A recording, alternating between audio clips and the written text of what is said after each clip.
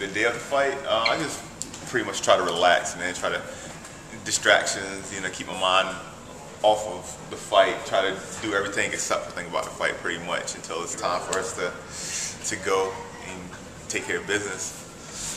All right, so most people don't know, but you just had a fight on the undercard of a Strikeforce event with Scott Lighty. Tell us what happened in that fight. He came out, I came out, I beat him up a little bit, he fell, and I won. That's pretty much what happened in that fight. It was a good fight. Scott Lighty's a tough guy. It was a lopsided win.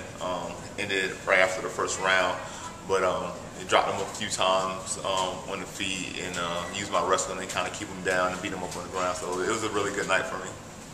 All right, how do you think you match up against Feijao? I think it's a good matchup. I think we're both big, strong guys. I think I definitely have the quickness advantage, the athletic advantage. I think with my wrestling, I'll be able to take him down relatively easy and keep him on his back and beat him up. How do you think you match up against them on the ground?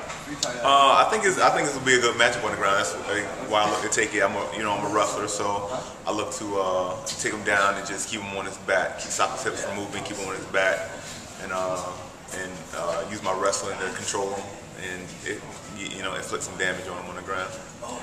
All right, so if you come out this with a win, what do you think this places you in terms of a title shot? I think it makes me the #1 contender for the title. I think the matchup between me and Mo is probably the most intriguing matchup to have right now. Two big athletic guys, two wrestlers whose striking translates over well for MMA. I think is the best possible fight to have right now. All right, thanks a lot. Not a problem.